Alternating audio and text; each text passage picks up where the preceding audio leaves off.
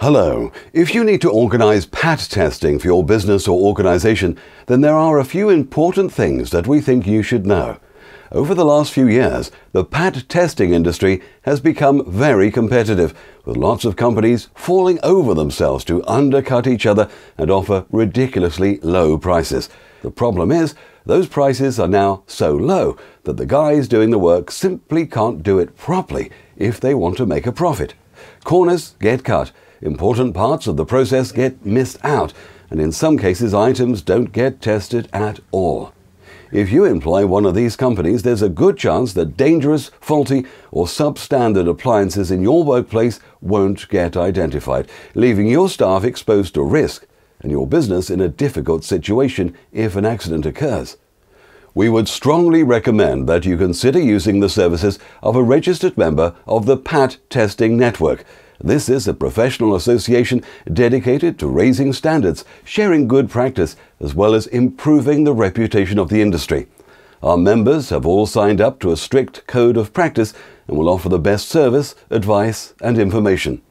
If you don't use one of our members, there are still a few ways you can tell if you're getting the right advice from your PATTA testing provider. Firstly, and this might come as a surprise, but PATTA testing is not a legal requirement.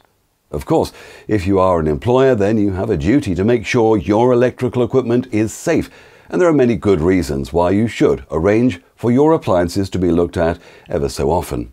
Your PATTA testing provider should be able to give you correct advice in this regard. However, if somebody phones you up and tries to tell you that you need to get all your office computers tested every year to avoid prosecution, then frankly, they're telling you lies to get your business, and we suggest that you tell them politely where to go.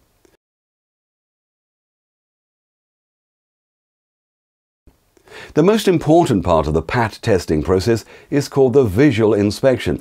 This is where the engineer takes time to carefully look at the appliance to find any faults, such as cracked plugs, split cables, or damage to the case. This part of the process should not be rushed. The inspection will also involve opening the mains plug to check that the wiring is correct and the right fuse is fitted. This is the part that sometimes gets missed, but it is an essential part of the process. Obviously, it cannot be done whilst the appliance is operating. Computers will need to be shut down, kettles will need to be unplugged, and the fridge will need to be pulled out from under the worktop to get to the socket. If your PATTA testing engineer is not doing this, then they're not checking the appliances correctly. Some plugs are molded onto the end of the cable and so cannot be opened, although the engineer should always check that the correct fuse is fitted.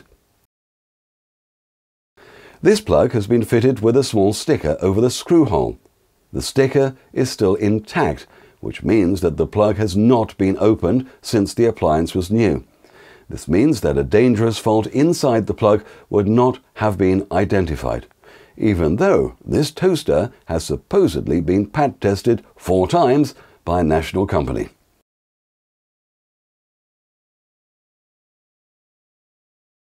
Your PATTA testing engineer should carry the right equipment to do the job. A proper PATTA testing machine, such as one of these, is essential. You cannot carry out PATTA testing with a mobile phone, a socket tester, or a $9.99 multimeter from B&Q. It seems incredible that we should need to say this, but please understand that you cannot PATTA test equipment by waving a magic box or an iPhone over it. In fact, there's no app for that, or by simply counting up the number of electrical appliances in a room and making up the results.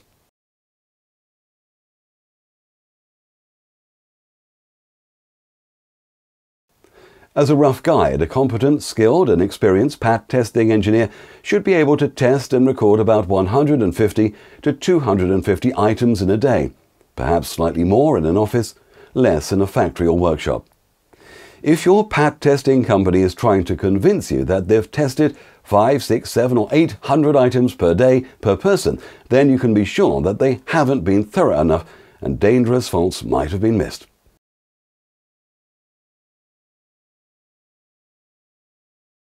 We know that sometimes PATTA testing is seen as a necessary evil, a box-ticking exercise, or something that we have to do to satisfy our head office, the client, or the insurance company. It's very tempting to just simply accept the lowest quote without asking questions. But please think carefully before choosing a PATTA testing company. A few pounds saved today could prove very costly in the future if you have an accident. Due diligence when choosing your PATTA testing provider is good sense for your business, your employees, and your customers. If you would like to know more about the work that we're doing to raise standards in the PATTA testing industry, please search online for PATTA Testing Network, subscribe to our YouTube channel, or leave a comment and we'll be in touch. Thanks for watching.